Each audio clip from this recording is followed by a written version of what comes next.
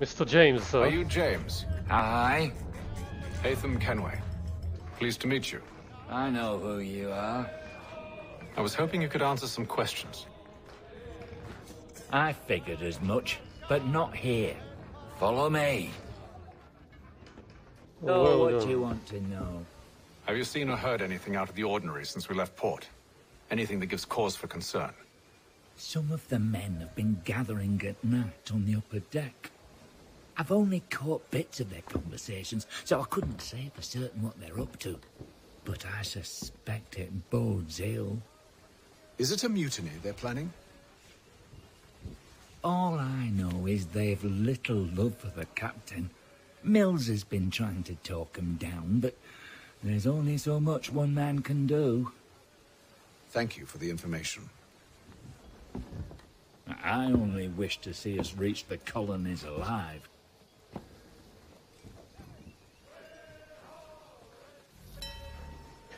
So the point is to stalk them, stake them out.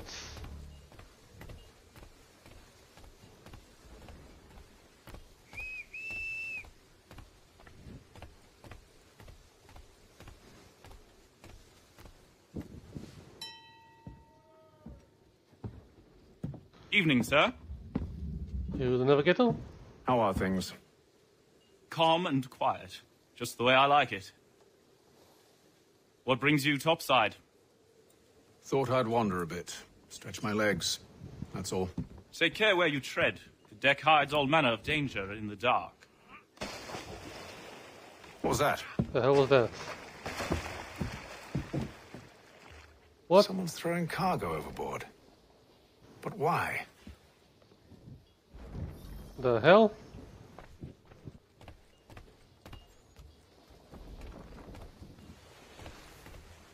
Aren't you a talker? No? Okay.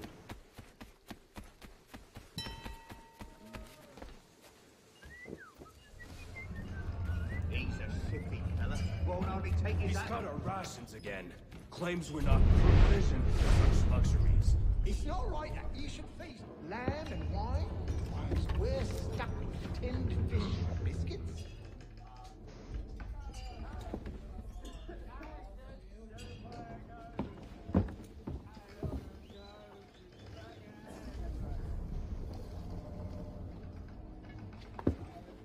Curious. Most curious.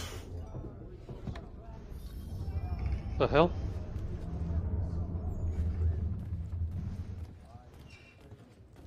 This isn't the end of the day. Something weird happened. Back and forth. My people saw from all that walking. You had it most. You're not having second thoughts, are you?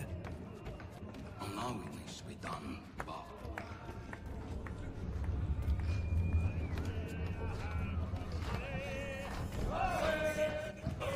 Quite the basting you gave Graves and Quill. Wasn't by choice. Aye. Blockheads, the both of them. Where are my manners? Louis Mills. Pleased to meet you. Hatham Kenway. Not shake his hand? Come on. So, should I be watching my back? I think the boys learned their lesson. They're normally not so nasty. Honest, it's just the past few crossings have been a bit rough. Oh?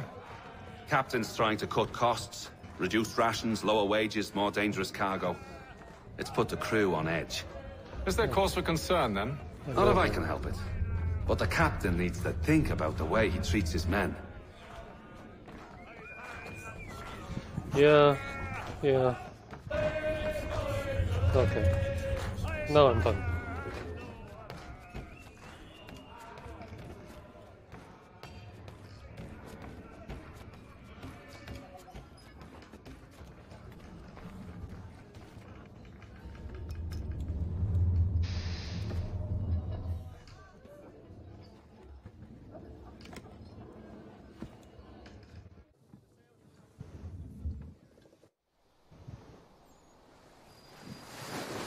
Day 33. Almost there.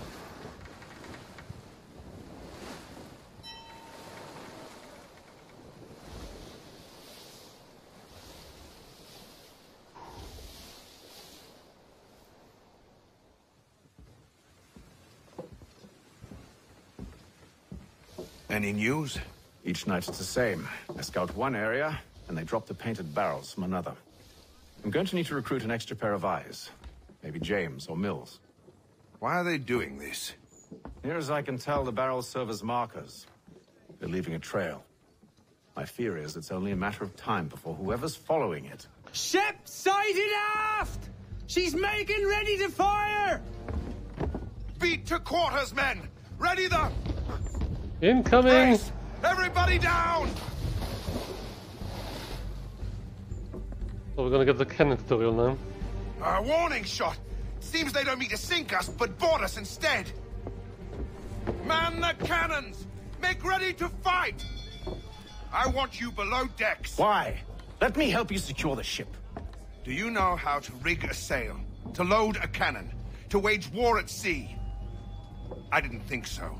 Now return to your cabin, or do I need to have you escorted? Call me if there's borders. Secure the hatch! Haytham. Have you been topside? A ship's appeared and means to board us. It's strange. There's no sign of mutiny aboard. Doesn't make sense. Ah, but it does. What do you mean? Did you think you could escape from London so easily after what you did at the opera? That we wouldn't notice? That we wouldn't follow? Ah. Uh-huh. So that's what this is about. Surrender, and I will see that you are treated with honor. If you wish to treat me with honor, give me a sword. Are you sure this is how you want to play it?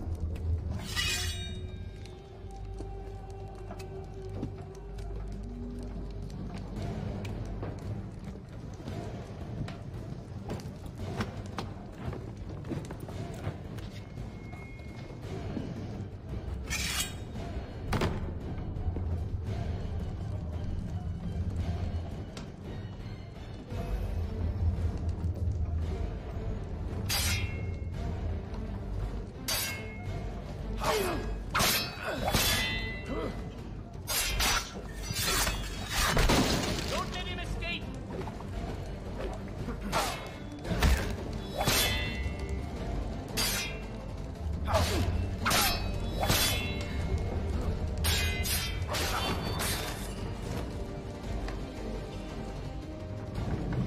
Sorry. I told you to stay below decks. I did as you asked. Only Mills was there waiting for me. He's the one that drew that ship here. There was no mutiny. Only him. What do they want? Me. Me. Then they can have you. Is that so? They'll catch us anyway. There's nothing to be done. I can think of something. You wish us to sail into the storm? It's our only chance. I won't do it. Then I will. All right, all right. Don't show him the hidden blade.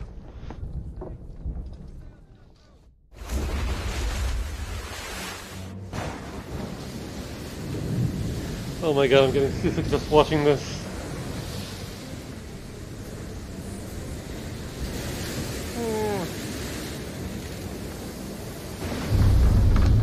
We need those ropes secured! Tell me what to I told do. you this was Calm madness. yourself. I'll fix your sail for you.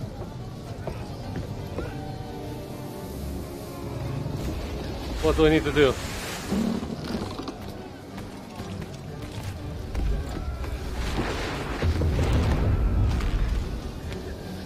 Get off the rigging! Secure that tackle!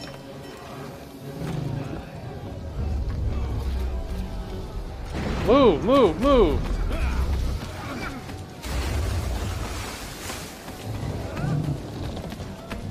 Tighten the bindings!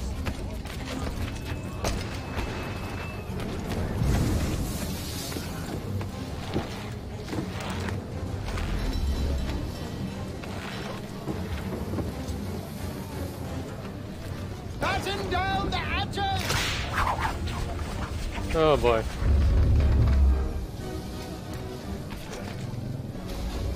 Move!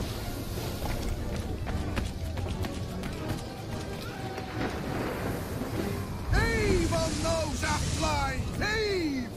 We need more speed! Loose the sails! Hate them! You take the foremast! James! To the mainmast with you! Aye! Get up the rigging! Secure that tackle!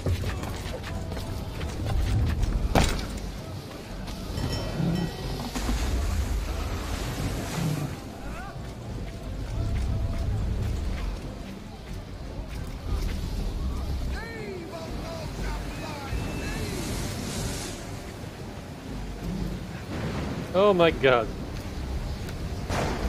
This is insane.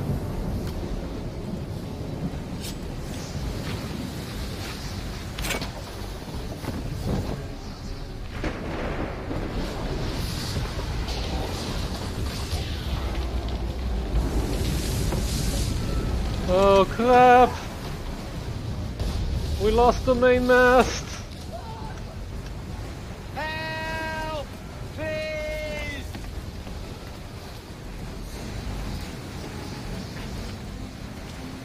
Help! Please! Nice. Oh, thank you, thank you.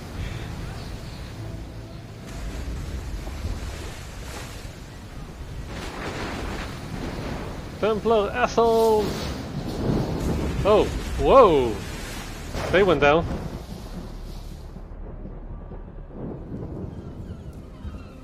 Okay, we made it. Just need to fix the sail. Oh, day 72. That's a long trip.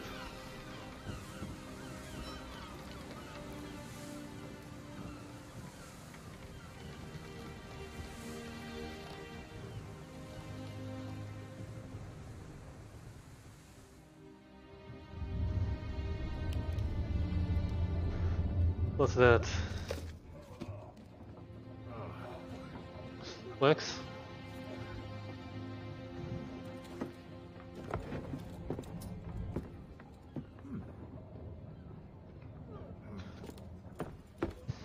So Hasten Kenway, Connor Kenway is the main character, and Edward Kenway is from Black Flag.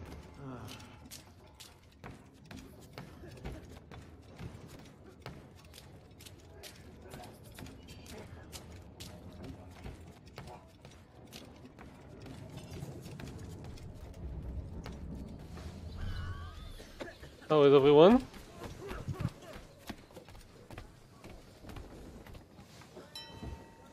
Make ready for our arrival, men! Arrival? I see no land, only this interminable fog. The gulls tell us all we need to know. Climb into the crow's nest and you'll see. Ooh, climbing the crow's nest. Lovely. Thank you. Climb the crow's nest. Like this.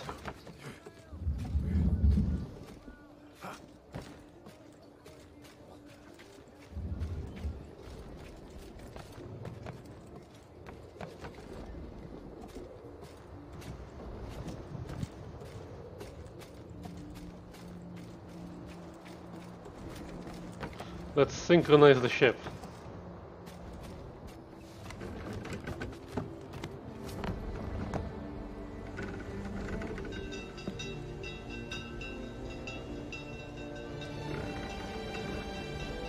Well, land ahoy!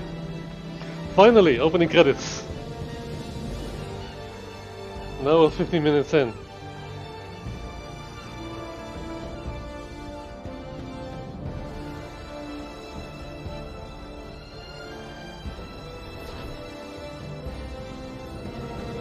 Wait, view progress.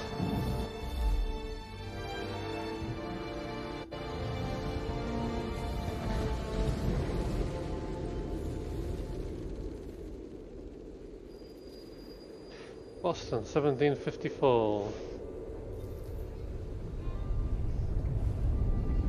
That's not the same ship. Master Kenway! Master Kenway! Yes, may I help you? Charles Lee, sir. A pleasure to make your acquaintance. I've been asked to introduce you to the city, help you settle it. Oh, no need, sir. I've arranged for your bags to be delivered to the inn. Are you by any chance John and Isabella's son? Charles Lee, born 1731. He was a British soldier who went on to be a major figure in the Revolutionary War. Lee's father was a colonel in the British Army and started his son off in a military career early. He was sent to a military academy in Switzerland during his formative years, and then in 1746, Lee became an ensign in his father's regiment. Lee was sent to the colonies in 1755 to fight in the French and Indian War. He served under Edward Braddock and then later at Fort Ticonderoga, where he was injured in the fighting. Lee recovered and later fought at Fort Niagara. But I always thought there were a lot of fights fought. He finished his time in the colonies with the British conquest of Montreal. Lee returned to England in 1760, possibly because he was seeking career advancement. He was named a major in 1761 and was sent to fight the Spanish in Portugal. Though his service record there was good, Lee didn't receive praise on his return home. In fact, he was retired from the army at half pay. After that, Lee became a vocal critic of military higher-ups and the British Prime Minister, and found that his military career had inexplicably completely stalled.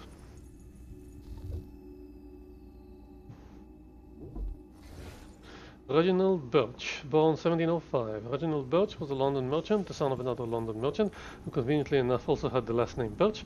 It seemed it was one of those how to put your finger on things that ran in the family. Birch started in business for himself at early age. By the time he was in his mid-20s, he already owned several merchant ships, mainly dealing with the sea trade to the American colonies. That's pretty good going, seeing as by the time most people are in their mid-20s, they don't even own a shirt. I have him as part owner of the Providence, among others. Later in life, Birch also owned several businesses in and around London. He was a member of White's, which was a posh gentleman's club in London, and generally a well-known and respected man about town. From what I can tell, Birch met Haytham Kenway while working for his father, Edward.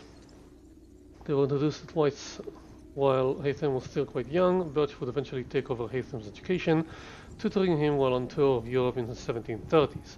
From what we've seen in the Animus, it seems their friendship continued into adulthood, with them working together as members of the Assassins. One and the same. Your commission is with Edward Braddock, is it not? Aye. But he's yet to reach America, and I figured I might... Well, at least until he arrives. I thought... Yes? Out with it. Forgive me, sir. I had hoped that I might study under you. Hello, sir. If I am to serve the Order, I can imagine no better mentor than yourself. Kind of you to say, but I think you overestimate me. Impossible, sir. This way. Thief! Come on. Stop him! Should I stop him?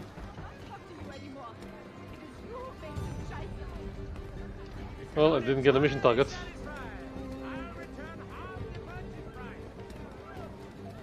Boston's quite a lively city. There's all manner of things to see and do. Once you've settled in, I suggest you take some time to walk the streets. Who knows what opportunities you might discover. Hold a moment. I need to fetch a few things before we get to work. I'll arrange for horses while you do that. British what? World map. Map? There's not a lot here.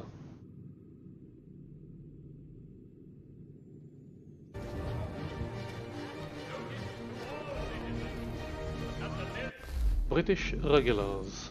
British regulars were the foot soldiers of the British Army. You'll also hear them referred to derisively as redcoats, because of the redcoats they wear as part of the uniforms. I'll bet you didn't see that one coming. Or lobsterbacks, because of their huge deadly pincers. Or still because of the redcoat thing. I can't remember which. Regulars in the colonies were notoriously underpaid, and many looked for work outside of their army duties to make ends meet. Of course, their room and board was paid by the government, meaning they could charge lower than average rates for their work. Since unemployment was high in Boston before the Revolution, you can imagine this made the redcoats rather unpopular among people they were taking work from. That and their huge deadly pincers.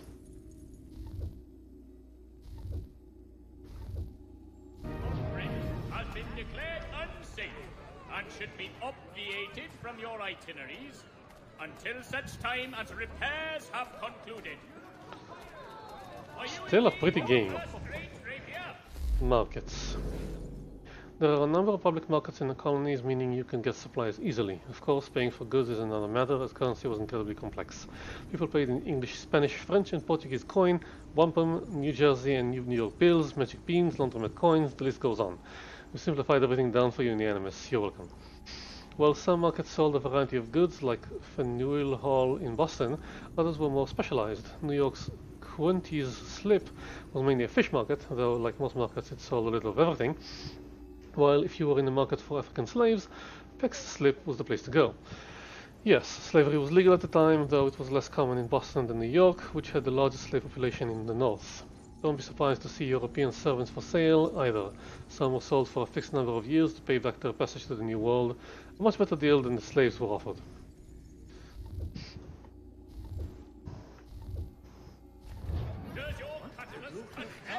Always makes his customers happy.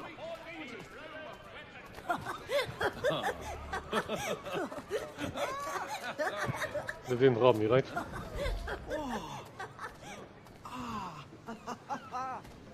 That's a lot of something.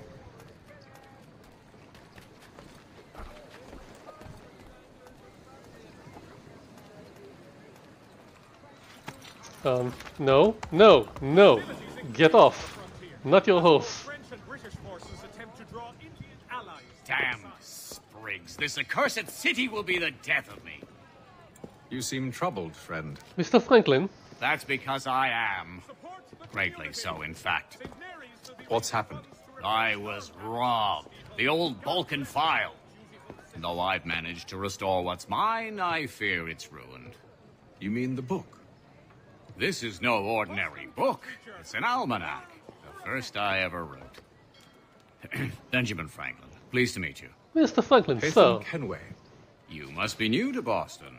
Indeed. Why do you say that? You're still possessed of virtue. To stop and help an old lout like myself. I don't mean to impose, but you seem a spry fellow. Should you happen to find my missing pages, I'll reward you. Look, I'm not sure if It's all right, all right. If you have the time, hurrah! If not, no harm done. The thing is useless in its current state anyway. But should you somehow manage to restore it, you'll find me inside that general store over there. Well, that was interesting. Collect Almanac 1733, Volume 1, pages. From France. The French political thinker and writer, the Baron... Benjamin Franklin. Born 1706. Benjamin Franklin was a renowned inventor, diplomat, and one of the signers of the Declaration of Independence. Translation, he was the rock star of the age. Benjamin Franklin was born in Boston in 1706, the 10th son of a soap maker. 10 sons, I guess his parents couldn't afford a television, and also there was no television. He began working for his brother in 1718 as an apprentice printer. However, the relationship was rocky, particularly after the elder Franklin found out that young Benjamin had been writing for the paper under a pseudonym, Silence Dogood, and writing an extremely popular column at that. Human nature being what it is, the fact that the column was popular was probably the bigger problem. Benjamin ran away in 1723 and headed for Philadelphia, where he continued his career in printing and writing, eventually buying the Pennsylvania Gazette. The business, I mean, not just a copy. That would have been one of his lesser achievements. He stayed in Philadelphia for most of his life, that is, when he wasn't making extended trips to Europe. Franklin had a talent for persuasion, and that made him an ideal diplomat. In 1757, he went to London to represent Pennsylvania in an ongoing legal battle with the Penn family. It was the first of several extended political trips to Britain, and he would act as the state representative for Massachusetts, Georgia, and New Jersey as well. In fact, Franklin was in Europe for most of the Revolution, though he was in the colonies to help with the writing of the Declaration of Independence. Franklin was a vocal opponent of British impositions on the colonies, like the Stamp Act, and although he first fought for the rights of colonists as British citizens, he eventually became convinced, like many of the founding fathers, that independence was the only real solution. Unfortunately, Franklin's change of heart made him clash with his son, William, who served as the royal governor of New Jersey. William remained an active loyalist. The father and son never spoke again.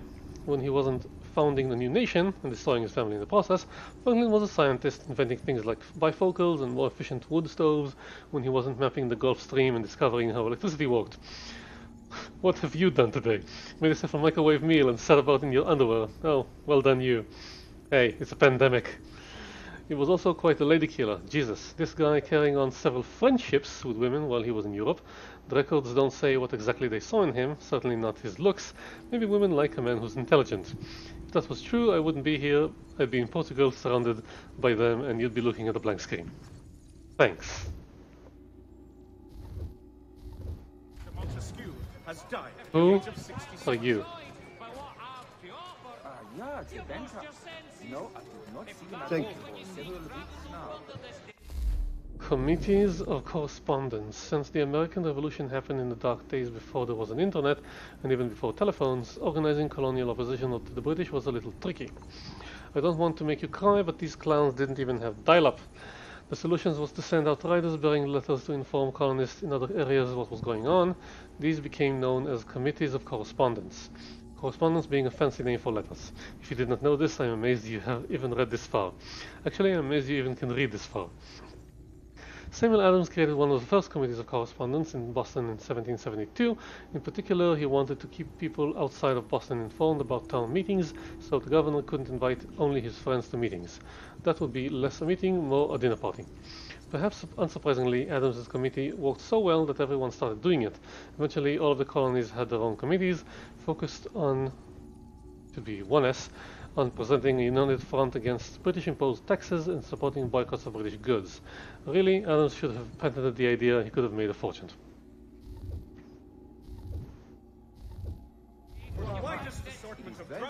Delivered the letters in Boston. Call upon the good folk of Long, off Carter's Lane. Ah, you're a thief. God! God! Mechanical force.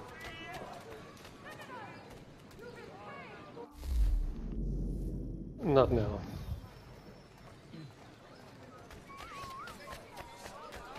Odds and ends of every description. Price to change hands. Bunch of grapes. This was one of the meeting places of the Sons of Liberty. The attraction of this particular tavern might have been the library, which included many anti-British books, or it might have been its reputation as the finest punch house in Boston, or it might even have been its location, which is right down the street from the old State House, where the legislature met, and where the Boston Massacre occurred, or it might have been Darth Night. While I'd love to use the fact that the Patriots met in taverns to imply all kinds of things about them, I should point out that taverns were places to do business as well as drink, and that alcohol was viewed as more or less the cure for all ills. You're waiting for a punchline, but that's actually true. Those are the kind of doctor's orders I crave.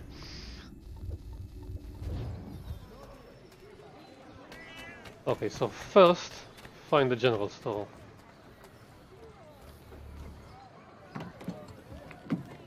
Walk into the void!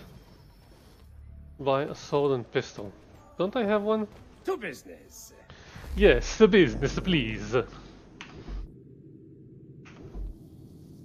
Normal sword. Damn, that's expensive. This blade is useful to settle matters quickly and effectively when close combat occurs. Its noiseless approach makes it reliable under any weather conditions. Slowly. Especially when the black powder is dripping wet and unusable. The guard is wide and protects the wielder's hand. Sometimes it may also be used to punch the opponent. Give me one. Just a one. Yay! Firearms? Flintlock pistol. Damn! Better accuracy at short range and is thus less powerful than a musket. However, it's more comfortable in a fight than on a battlefield, and easier to wield, offering more versatility. Because of the time it takes to reload after every single shot, many people will carry 2 or more pistols at the same time. Try crafting a pistol sheath with 2 holsters to add and carry a second pistol. Guess I'm buying this one.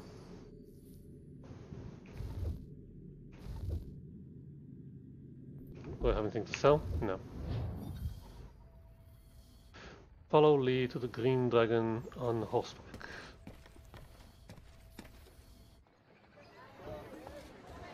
Gentlemen dilettantes, amateurs, and the curious public, Toby Locke will demonstrate tomorrow by the Belfry his latest flying contraption.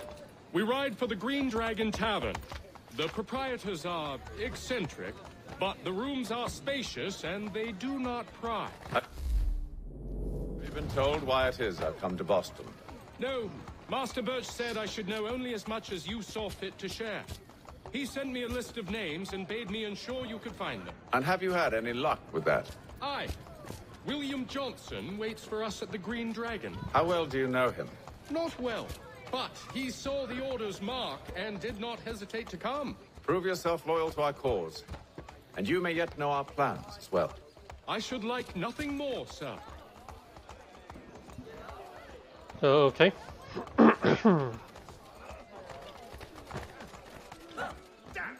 That's a cat.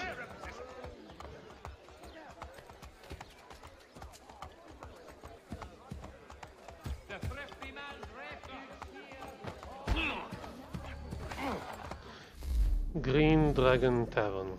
This tavern is sometimes called the headquarters of the revolution, though I imagine when it is they pronounce it headquarters of the revolution, because overthrowing the government in a pub is thirsty work. It was a popular place for people like Paul Revere and Samuel Adams to sit with their friends and plot. Up until 1754, the tavern was owned by William Douglas. When he died, his property was left to his daughter, Catherine Kerr, and his nephew, Cornelius Douglas. They divided their inheritance equally and it seems got along famously. The Freemasons bought the tavern in 1766 and renamed it the Freemasons' Arms, which didn't actually stick because the sign above the door was still a green dragon. Freemasons, the secret society everyone knows about. Let's get a pub where we can meet in complete secret, no one will ever know. Brilliant! What shall we call it? How about the Freemasons' Arms? Legend has it that Paul Revere's ride was planned here, but that's unlikely. By 1774, Revere had been warned that the British were listening on his meetings and had therefore stopped making super secret plans in public where anyone could hear them. Someone tell the Masons, you know where to find them.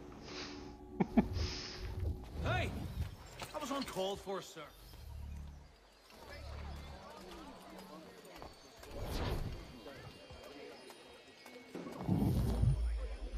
What does new email mean? I heard tell of dread pirates and fierce highwaymen. We're gentler than those black-hearted. I'm guessing buildings was still a problem during the Assassin's Creed 3 You days. lying, cheating, no good son of a bitch. Perhaps we've come at a bad time. Oh, don't be foolish, dearies. Please, sit. Fancy something to eat? A drink, perhaps? Or is it a bed you require? We've already let rooms here. Oh, yes. Of course. Masters Lee and Kenway, was it? I'll have your bags brought up.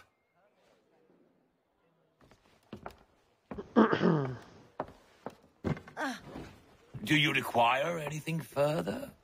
Only privacy.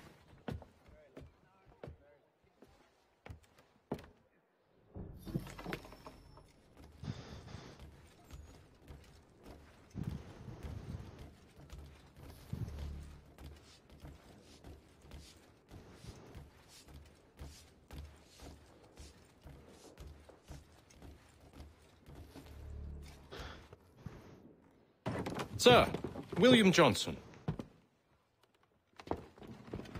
A pleasure. A good lad, if a bit earnest.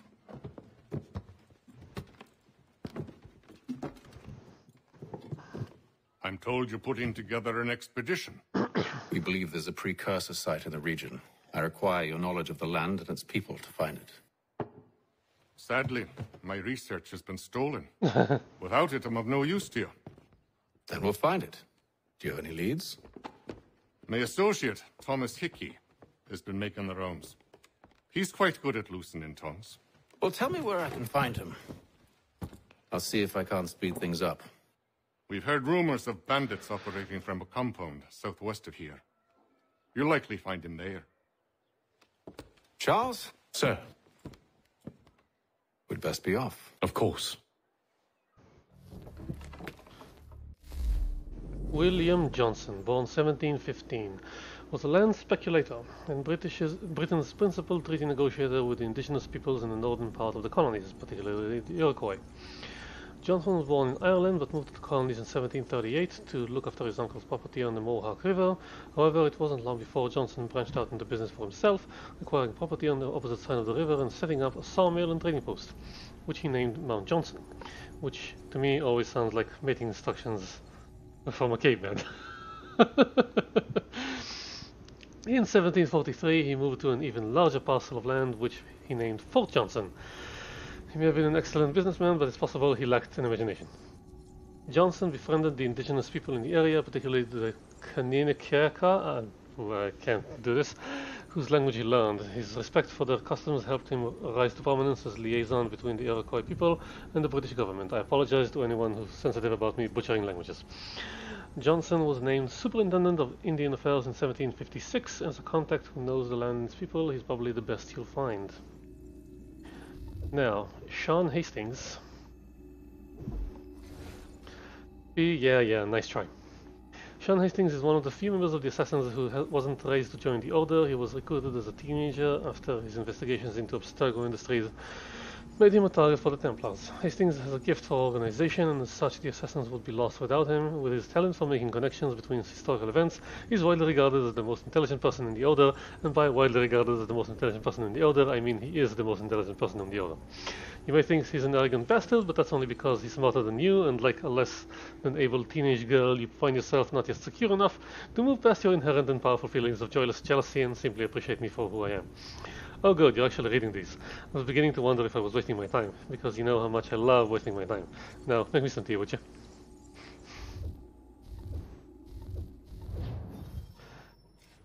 Right. Follow Mr. Charles Lee.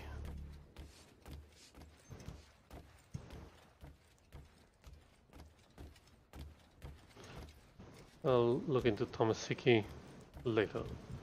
I definitely would not be giving him a hickey. That's it. Cut to different place.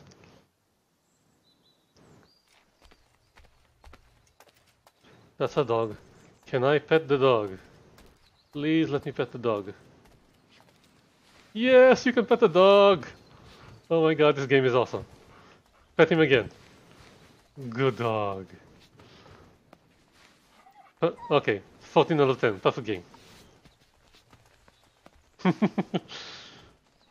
Oh!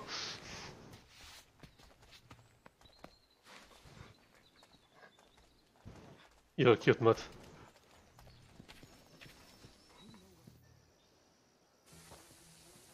Thomas Hickey? Who's asking? Haytham Kenway. Is that supposed to mean something? Show some respect, boy. Peace, Charles. William Johnson sent us in the hopes we might expedite your search. We don't need no expediting. Don't need none of your fancy London speak neither. I found the men that done the theft. Then why are you just lazing around? Figuring out how to deal with those varlets. I have an idea. Well, let's hear it. I'll kill the lookout, take up a position behind the guards. You two approach from the front. When I open fire on the group, you charge in. Have the element of surprise on our side. Half will fall before they've even realized what's happened. Okay. Press W to shoot. Get into position. But wait for me to take the first shot. Kill mercenaries using firearms. Loot. Loot. I don't care about the body.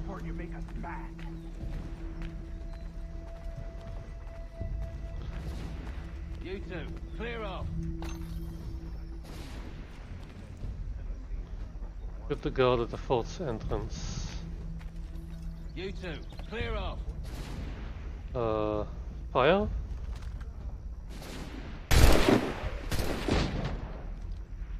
Reload?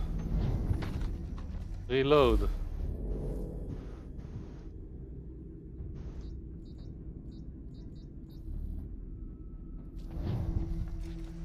Pick up the weapon. Reload.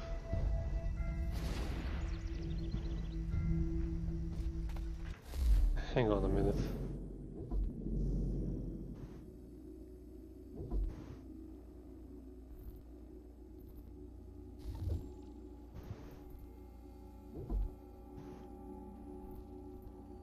Attack, left button, tools, tools,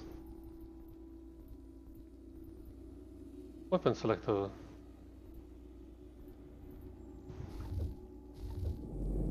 So how is it to reload? Tools, right holster, smoke bombs, throw money.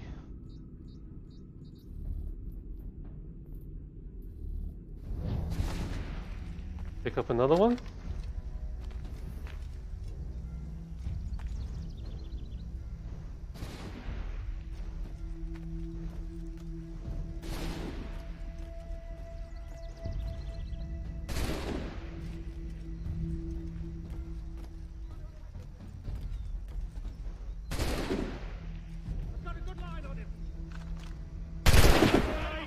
So much for the element of surprise.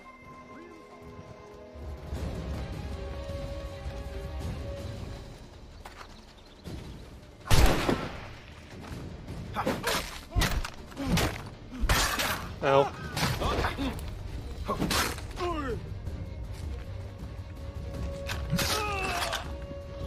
Drop this thing. Pick up another thing.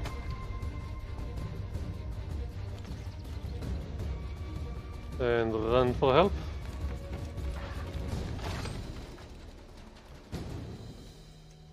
How do you reload?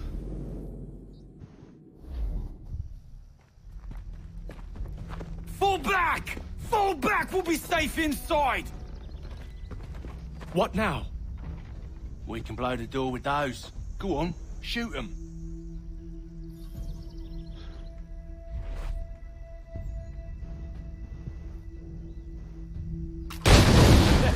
On with the show then.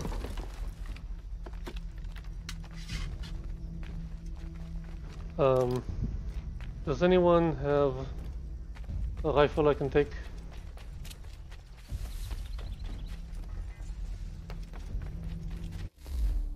That reload doesn't make sense. Give me a second. Controls. Customize controls.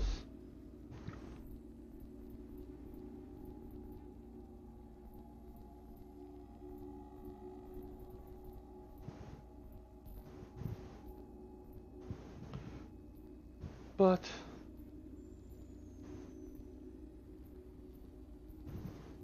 how? What?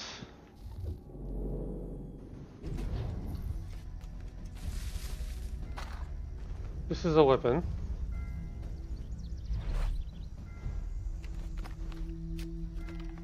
Aha. Okay, now it makes more sense. Let's do this thing.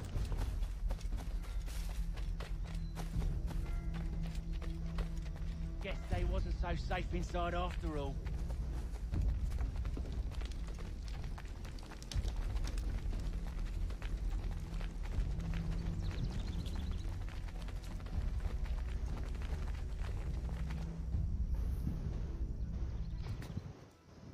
Lay down your weapons, and I'll consider letting you live.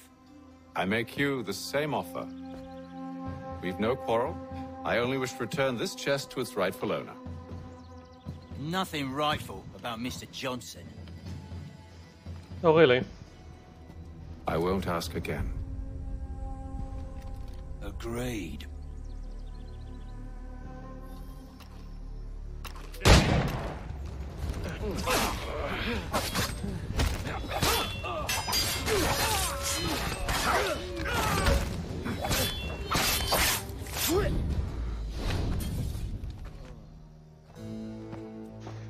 Well, sucks to be you then. Your kind has no need for books and maps. Who put you up to this? Never seen a person. It's always been dead drops and letters. But they always pay, so we do the jobs. Well, those days are done. Tell your masters I said as much.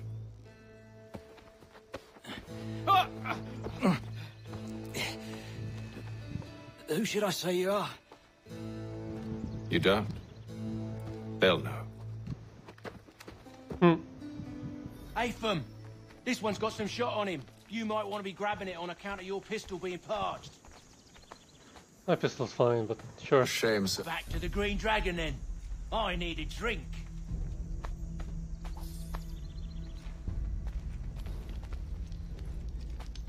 Wait, I'm not done looting. Also, pick up this thing. Careful, gents. We've company. Don't let go of the chest, Charles. We'll take care of this rabble.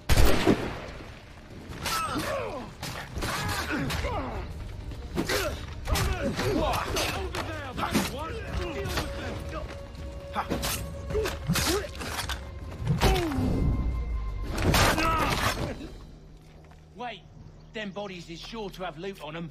Would be a shame to let it all go to waste. Sure. Are you mad? In case you've forgotten, we're in the midst of something. Aw, why's you always got to go and spoil the sport? Spoil the sport.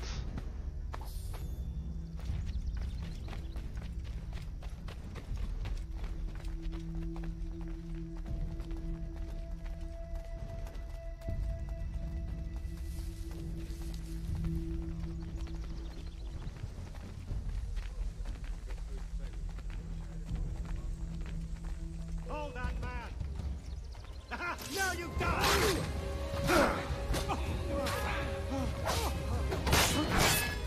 Look at those badges. Round all up on his shop. Come.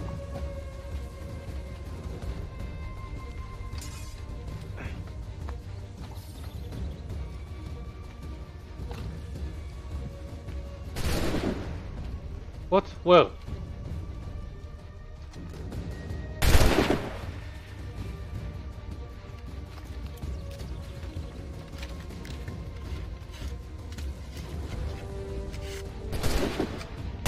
Whatever's in this chest is worth it.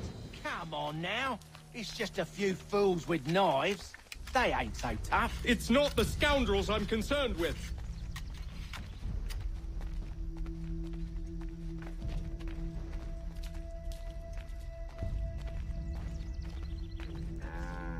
I need one more to kill with a weapon.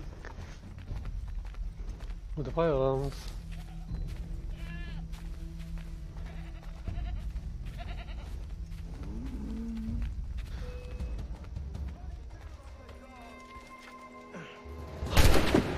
Good.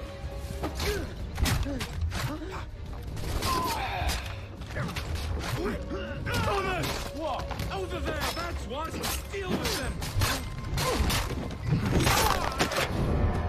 Ouch. Shoot the remaining guards on the roof.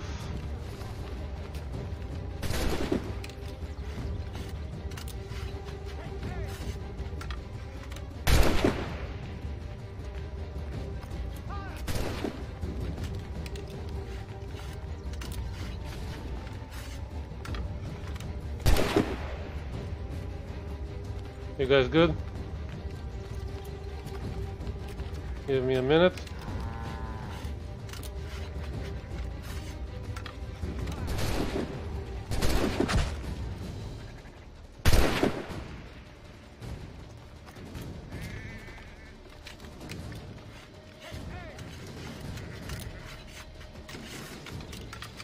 That seems to be the last of them.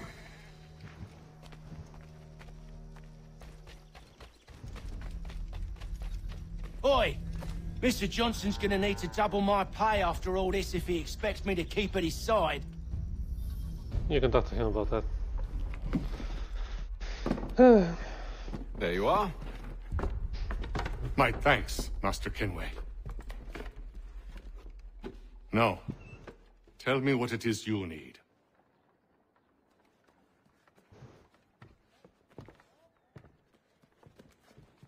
The images on this amulet, are they familiar to you? Perhaps one of the tribes has shown you something similar. It appears Kanyan Gahaga in origin. Kanyan Gahaga. Can you trace it to a specific location? I need to know where it came from. With my research returned, perhaps. Let me see what I can do. Thomas! What? Rent yourself a room. And a bath as well. I suspect we'll be here for a while.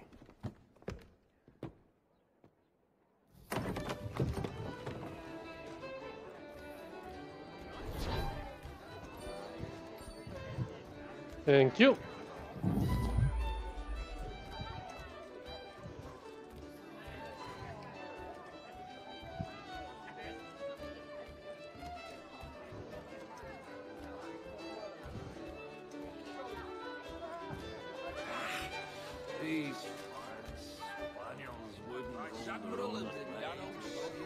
Next on the list. Let's not start that yet.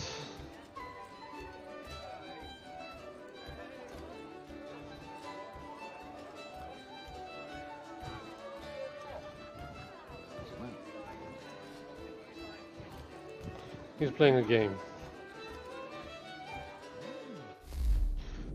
Intermediate. Okay, let's try that again. One game, then I'm done. Bet amount 10. Place the bet.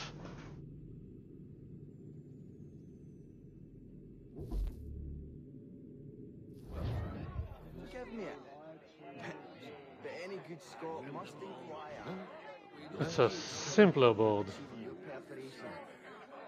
Forgive me, but any good Scot must inquire. What's to be expended achieving your perforation? Most beard splitters tell you they're after man. No me, I slip in with Willie Wallace. Aye. Go on, you bastard. Get your legs set yourself out. Aye. That'd be a treat. If it went for me being 2 coppers over my final offer. Well, aye. That's your treat. If it went for you being 2 coppers over my final offer.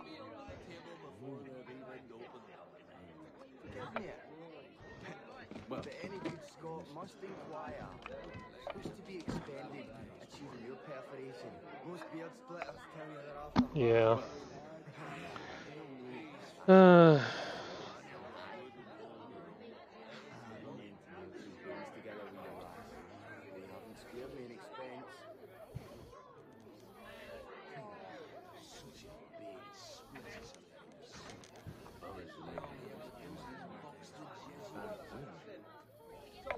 Obviously. Damn, he locked me in.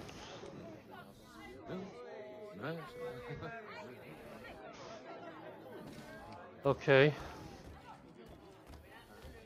What are you playing?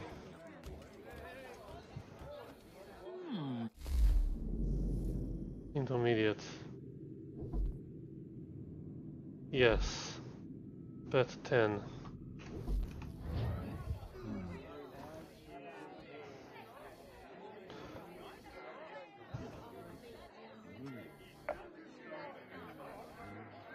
Till I figure this game out.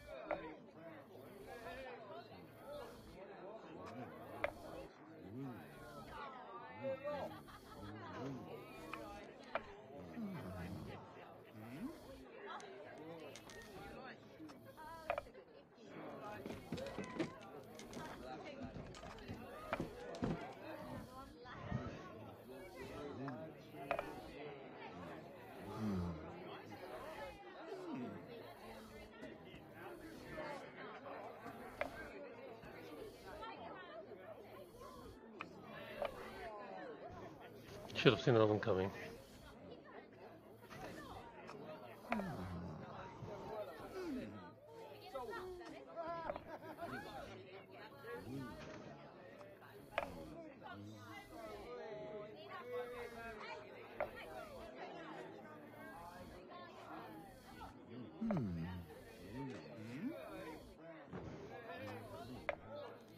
Yeah, that's what I thought. Oh, damn it.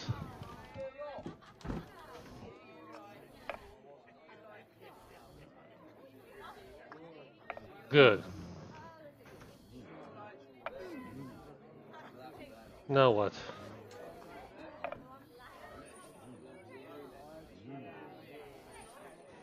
What the hell was that? Go again.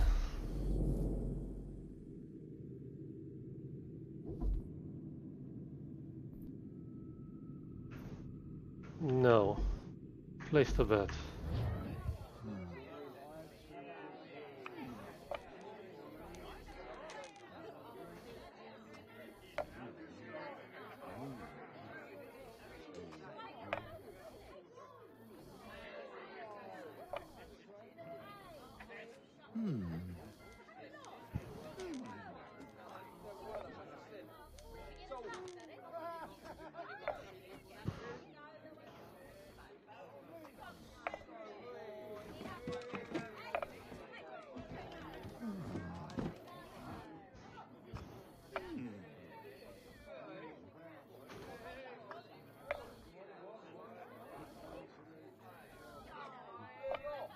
Oh, damn it.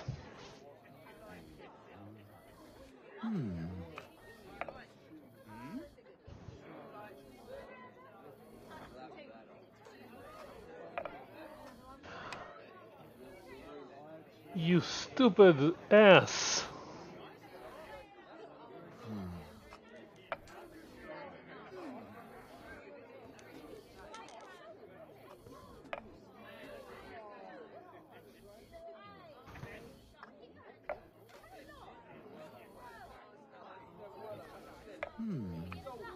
Oh my god, I'm so bad at this.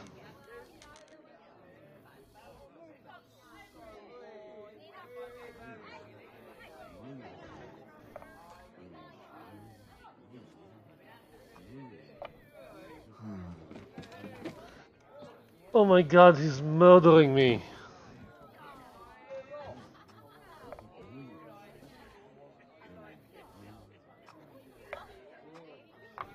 Won't take long to win at this rate.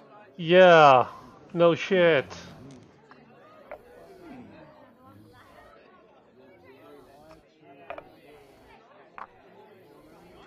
He's killing me.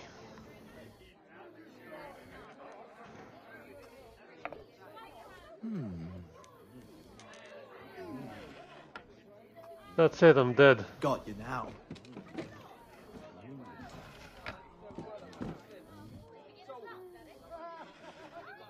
Nope, I'm gone.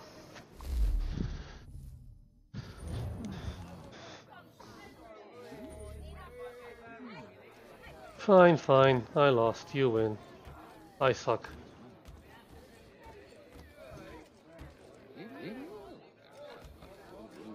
I want another go at this guy.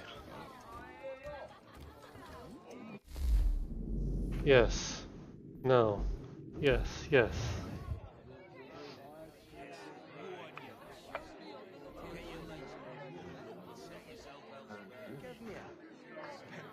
But any good Scot must inquire. Who's to be expended, achieving your perforation? Together we are square main expense.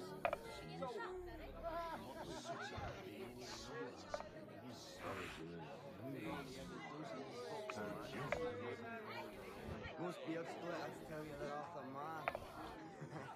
No me, I slip in on Willie Wallace. We know better, don't we?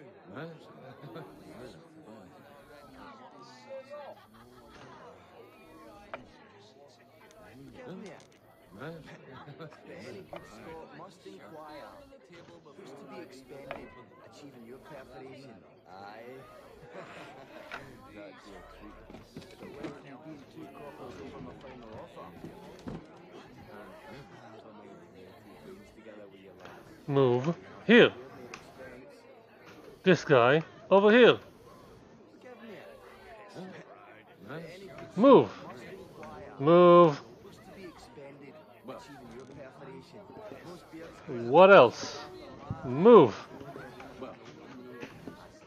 Come on.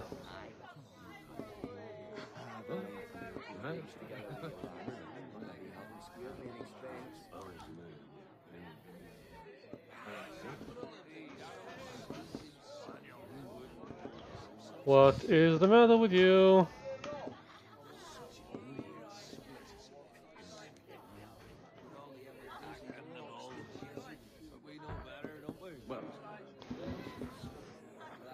Why don't you move?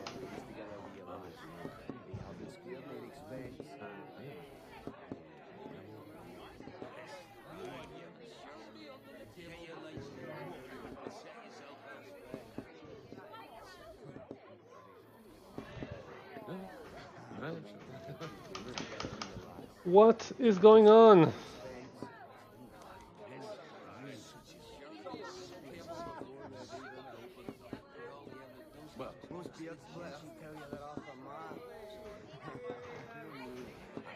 Move!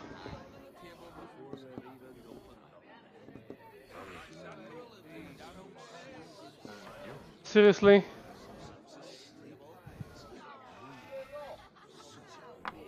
I got you figured out.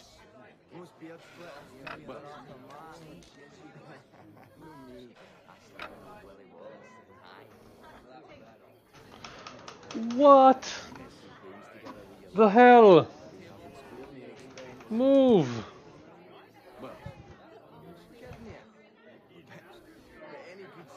must inquire.